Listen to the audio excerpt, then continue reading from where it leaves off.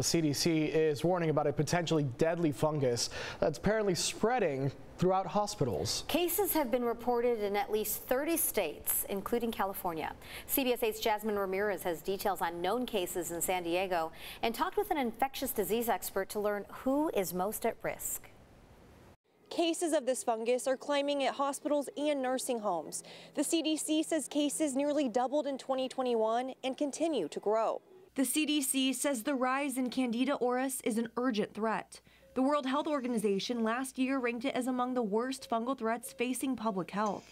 Dr. Monica Gandhi says it can be deadly for people who have weak immune systems. People getting it through the skin into the catheters that we have, like IV lines, getting it into the bloodstream, and unfortunately then people can get really sick. She says about 1 in 3 patients who are seriously infected die.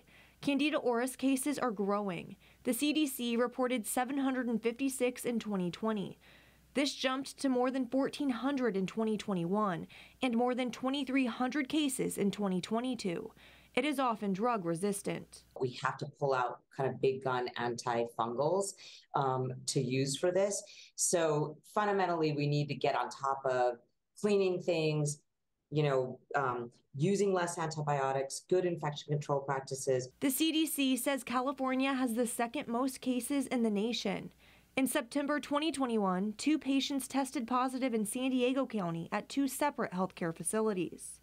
Health officials recommend screenings to detect the fungus and taking special steps to isolate infected patients. It is still very rare to cause serious infections. Those are serious infections.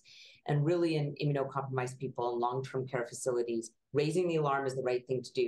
She says healthy people can be infected and have no idea because they don't show any symptoms. Jasmine Ramirez, CBS 8.